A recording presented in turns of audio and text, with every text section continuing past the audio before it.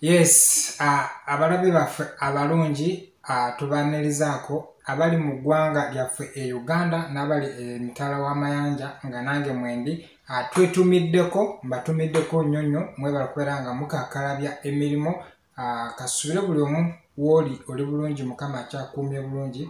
Abaisiraamu tubasabira era ne tubeebaza olw'ekisiibo era tusaba nti Allah abakkirize ekisiibo mukimaleko bulungi. Amanya n'eddoboozi Alex Masaba nga YouTube channel yaffe yitibwa Alex Masaba. For the first time obanga gwe mulundi gwo okusoose okundaba nkusaba subscribing ateekako notification bell osobola okulaba nti tosuva videos ez'enjawulo. Facebook osobola okungoberera ku Alex Masaba Chief, tujja kuba tusharingirako business tips, real estate, ebintu ebyenjawulo ebisobola okutukyusa endowooza. Channel yaffe eno twongerako wabula tetutoolako, twagala okwongerako ku ekyo ky'omanyi okusobola okulaba nti tubeera full packed. Baclients bange mwenna abawagira Masaba and Sons Property Consultants and Construction Uganda Limited tubeebaza mu mulimu mawanga ganjawulo, Somalia, South Sudan, South Africa n'amawangazi amangi tubeebaza nti mwebalire ddala. So olwaleero nkomyewo okwogera ne investor, njagala okwogera ne investor, omuntu ayagala okuyingira real estate as a business naye nga goals you want to achieve or to be a billionaire. So gwe obeera nga oli oyagala kuyingira real estate naye nga just gwe ekirooto kya kubeera na kapulotiko 3/3 2/5 okuzimba akayumbako weebake, awo tujja kudda olulala. Naye leero I want those who want to invest to venture in your real estate nga mugitunulidde nga business for the beginners, because tutunulidde leero oyagala okutandika otandika otya, strategy, bintu ki byosaanidde okuteeka mu nkola. Tugenda sharingako 5 steps. Steps zino zawandiikibwa one of the tycoons billionaires ayitibwa Warren Edward Buffett, American investor.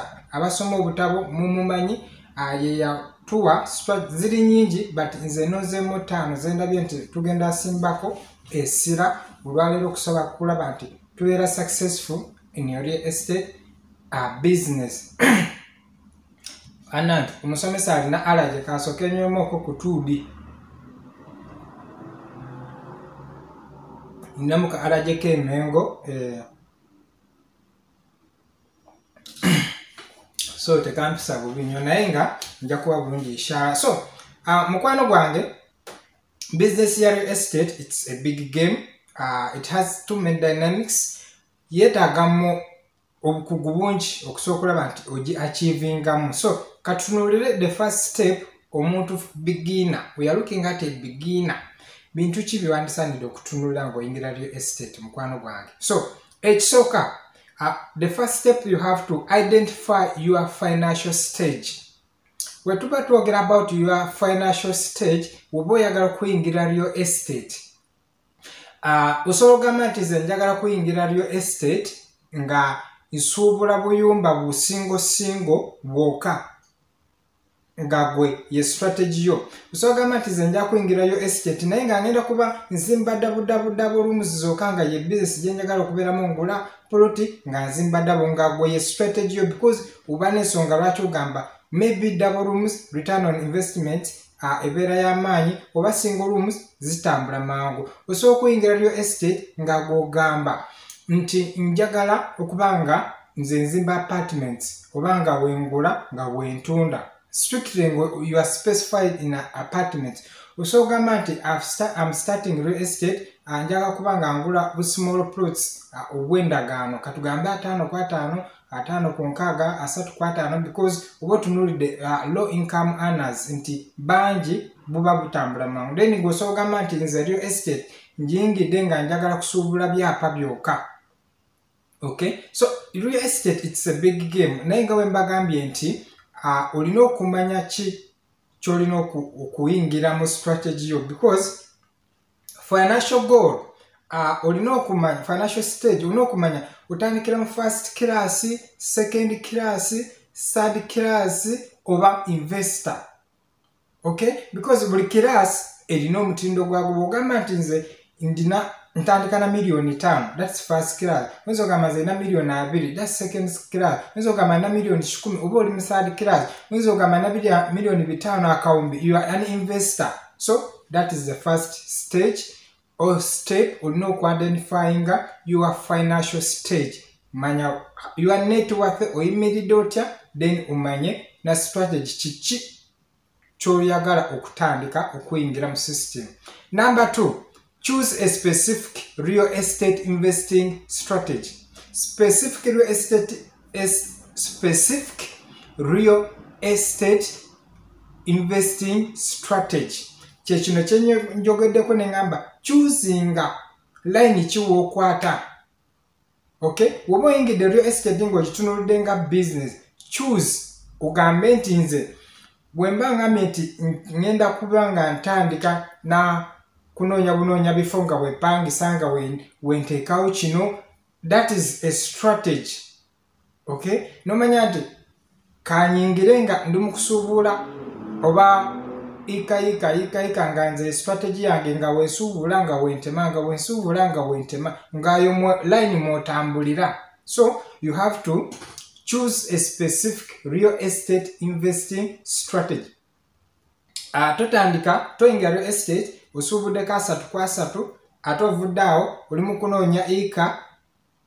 Ogenza ogula ika iyo ew'obulenzi oba Luweero Kapeeka, then oba akagula ika, then ate okomyewo oli mu kugula ekisenyi. So which means obeera otagala, toli mu line y'aba investor, tomanyi wa olina okuteeka sente zo, but you have to be no choosing wa olina okuteeka sente awagenda okubanga wakula osobole okuvaawo ogazie. Okay, that's number 2. We are looking at point 3. Pick a target market. So when we talk about target market in business, tutunuulira ebintu bingi wano we wali okusinga ebintu bingi. Omuntu oba ogenda tandika investinga mu real estate, katugambe areas of Naguru Naalya. So target market yo tuba tutunuulira nti osooka kutunuulira enguudo, roads or infrastructure. Then we look at schools, accessibility to schools, walkable distance, security, water, power, okay, shopping malls, transport. That is a target market. Woba ogamye nti ogenda kubanga ozimba apartments in a certain area or shops, business shops or rentals, olina okumanya target market ebintu ebyo ekitundu ekyo. Mukimanyi nti mulimu ebitundu ebimu nga ploti zaawo oba nga amayumba gaawo tegatambula because of insecurity, nguudo mbi, ababbi nti mu ekitundu ekyo ekyo ekitundu tebapangisayo babbi saawa 2 olina okuba nga oli waka, tosobola kukomawo ng'oli mu kutambula mu lukuubo weka. Okay, so you have to pick a target market. N'ogamba nti nze wenzimba wano, wengula ploti nenjizimba wano, kitegeeza nja kuba wajja kwanguwa okufuna abantu babapangisa, ajja kusobola okuba nga atambula, amasomero tajja kuba nti anonyanyo amasomero awala, nga olaba nti accessibility, omuntu asobola okutambula n'agenda ku ssomero n'akomawo, oba security, amasannyalaze. Okay, so that is number 3. You have to pick a target market. Then number 4, build your team. When we wasinga obukulu, build your team. Real estate ogitandika otya? Osobola okugitandika with your spouse, oba oli omwami osobola okitandika na mukyalawo, oba oli mukyalo osobola okitandika na mwamiwo, osobola okitandika with any business partner ne mwegatta, osobola okitandika with financial advisors, n'ogenda neweebuuzaako nebagamba njagala okunsomesa, njagala okuyingira real estate nkoze ntya. Osobola gitandika with personal advisors, notya n'obuuza ku muntu amanyi ku bya real estate n'omugamba wemba njagala kuinvestinga wano na wano okikola atya, because teamwork kyekintu ekisinga mu business naddala mu real estate. Real estate etambulira ku teamwork because it is a matter of connecting, okuconnectinga. So ntera nnyo era nsasira nnyo people abagamba nti simanyi nze sisobola kukola ki sisobola kugula ploti nga nkyali ku kyeyo ngenda kuŋŋanya ssente mmale okuddayo Uganda nti because babulooka baffere oba simanyi bongera gwe toli mu layini y'aba investor gwe tuviire dda mabbali because if abanoonyawo tuteeka ssente we take a risk ne tuinvestinga ne ugamba nti okay nfunye bulooka asanze James ku Facebook agambye bulooka akolerawa nti Uganda okay kantumeyo omuntu wange agenda alabe plots zalina wakonfaminga nti ntuufu nze investing to investor. By the way, investor, you have to take this. Omuntu nga you are an investor, you have to take advantage or opportunity where there is a problem. Awali obuzibu kiki kyatugeza mu kino nti singa Masaba abeera alina ekibanja kyatunda, which means Masaba alina obuzibu, I need money. If I had no problem, I would not have sold that piece of land. So nze investor ngenda kujanga nti okay kibanja kino Masaba kitunda, nze kanchigule nfunye opportunity yakyo, nze ngenda kuteekawo ddwaliro, ngenda kuteekawo essomero, ngenda kuteekawo washing bay, ngenda kulundirawo enkoko, ngenda kusimbawo kabutuusi, ngenda kuteekawo rentals oba commercial. So that is what we call an opportunity. Investor ye atwala afuna ateka investing a cent awali opportunity. Investor tabesinga specific anagamba nti nze Masaba nduwe Mbale era njagala kutunda ku investinga mu Mbale. Okay, investor y'omuntu anoonya wali opportunity nagamba okay siri Mbale naye nga njagala ku investinga let me say Masaka.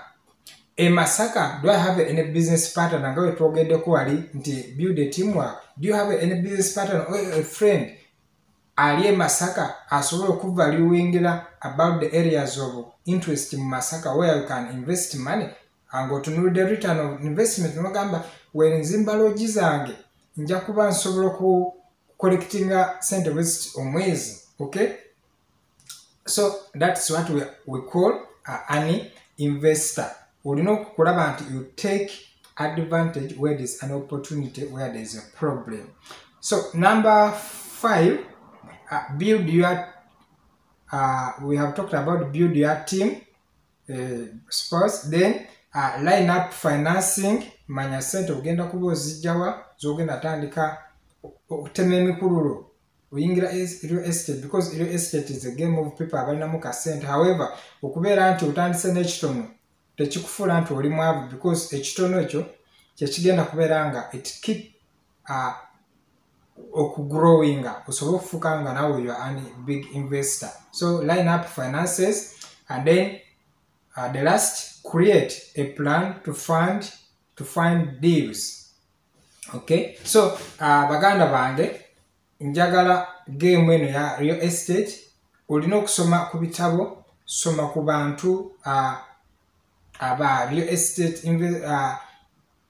companies or agents bakikoze batya okusobola okulaba nti babeera successful mu mulimu guno. Dynamics tugenda kuba tusharinga bingi ku channel yaffe eno. Gwekyokola just subscribe, ojja kumanya games za real estate wezitambula, how to invest, how to control value chain mu real estate n'ebintu bingi. Okay, byogenda kubanga tosubwa ebikwatagana ne real estate. So mukwano gwange, this has been the tips for today. We know identifying your market, your financial stage, umanye mutendera kyo gwosookerwako, choose a real specific real estate investing strategy. Wano wakulu nnyo, because kati nze wano ku number 2, choose specific real estate strategy. Nze wano ku Masaba Sons, nze wano strategy yange ntunuulira nnyo abantu aba poloti, nti njagala poloti because poloti eyanguwa, ate nze nyumirwa nnyo game y'okugaata jja kugabanya dividing, nti oyagala poloti ya $1,000,000, okay commission kuliko mekanti 10% kakade tuliko ba mekanti basatu okay asatu. Nze jo game ze njagala, naye ukimanyi waliwo bloka nga yeka full mu busingle rooms nze kati sazo tusa kungamba nti Masaba anoonyeze single room, that is not my class. Ezo nazikola nga nakatandika. Tosobola kungamba nti kati mulimu bloka ng'ayo kafulu mu kunoonya ettaka lyaki farmland, ng'oyo naye kafulu ye paati ye. Ne mubaamu bloka ng'ate ye kafulu mu kutunda ennyumba ng'aye kafulu. Naye ate nze mu mayumba nze okufuna kirayantu w'ennyumba ayagala ogula ennyumba ewedde, nfunamu ayagala ogula ettaka n'okumuzimbira, because again bbiri ze ntegeera okugula eploti n'okuzimba ezo field ze namu experience. Naye omuntu ayagala ennyumba osobola okumufuna ennyumba n'ogamba Masaba njagala ennyumba enaggulu, n'omutwala n'atuukawo n'agamba naye ng'ate kinaabiro kino tebakizimba bulungi ate shedi eno nga bagikola bubi, ate kino ekisenge nga kitono, okay, awo ne muvaawo n'ogenda ku ndala n'agamba ate eno ruufu n'amabaati sige njagala, compound ntono, ekikomera bakizimba bubi, awo ne muvaawo n'ogenda ku ndala n'agamba ate ng'ennyumba teri ku garage, njagala eri ku garage. Kwegamba oyinza okomekereza okufuna omulimo okufuna ennyumba nti ono agula ennyumba bakanyiza n'atunda ng'otambulidde emyezi 6 nga munoonya nnyumba, naye ng'emyezi 6 mulimu babloka ng'aba naye nga commission mugenda kufuna kwa milioni 10 mu myezi 6. So business eno buli omu alina geemu ye wasinga okutegeera. So baganda bange nze shalinzeko naamwe awo kansipiru nakyoyizemu. I salute you.